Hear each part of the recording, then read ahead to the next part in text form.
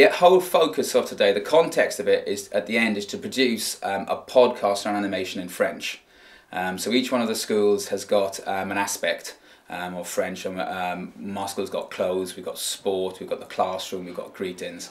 And the whole idea is, first of all, this morning is to work in pairs, to use Comic Life on the Apple Macs to plan out what they're doing. They've been given very little input, and we just want to see what they can do and how they can investigate the software. The main thing is these children then are charged with going back into school and teaching other children how to do this.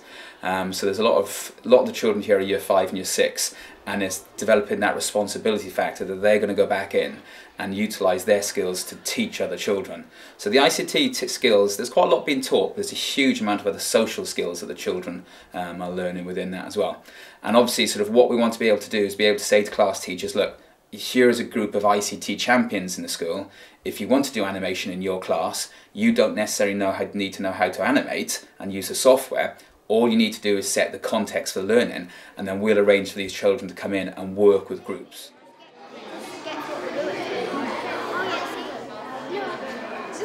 I think teachers often panic with French and see it as having to stand in the class, translate things and have a conversation in French, whereas this enables them to get the vocabulary into, for example, a Comic Life programme in a fun and dynamic way, as opposed to them thinking, oh, it's French.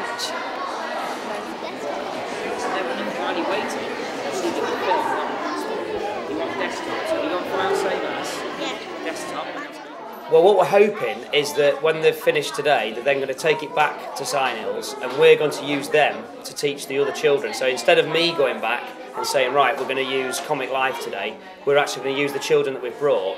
And Mr. Thompson, our head's idea, is that they will actually teach the other children, about the package and the animation.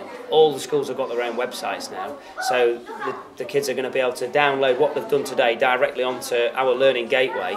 So not only will they and their friends and other schools be able to access it, but they'll be able to show the parents tonight when they go home, oh look, this is what we did, it was really good. Then we got to put it all onto one.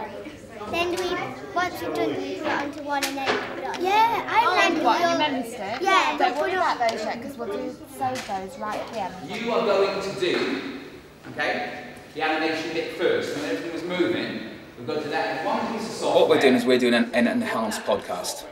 So basically, a normal podcast is just very auditory, which is fine.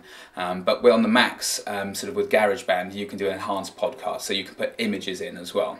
And you can ultimately have video images as well. So with the podcast, what you can have is you can have the image coming in and then a voiceover going with it. That can then be saved in a particular format to go on to like my school's website. People can go onto my website and can see it. Teachers can use it as a teaching tool. Children can go home and show parents what they're doing. The more and more that we're doing electronically and ICT-wise, parents can't see it. They come for parents' evening and they look at their books. So this is a really good way for the parents to see what their children have been doing. But as well as that, one of the things we want to work on next term is doing something called RSS feeds through iTunes. So that basically we can build up a resource area in different curriculum areas, and people can sign up to particular areas and get sort of a feedback that says there is a new podcast on this, and then they can download it straight away. So it's looking at sort of developing the learning, so the learning is not just about being in school, it's being outside of school as well.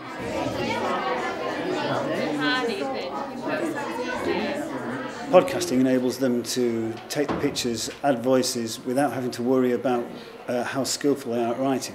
So sometimes podcasting might be a good option for children with poorer literacy skills. Other times it might be the best option to perhaps describe a science experiment in photos with a voiceover.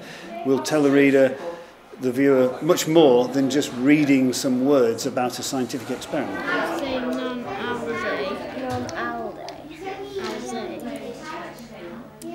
Say it twice. Non all day, non all day.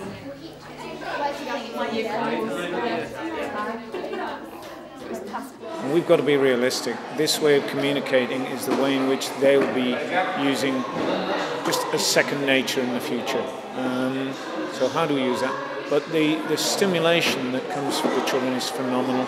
The other aspect you have to consider is that in using multimedia, all we have to do is provide them a context. So if the context is then right, the children are then very enthusiastic. But it doesn't just address the curriculum areas, it addresses the hidden curriculum as well, attitudes to learning, working together. I could go on forever. And the skills that they're developing are huge.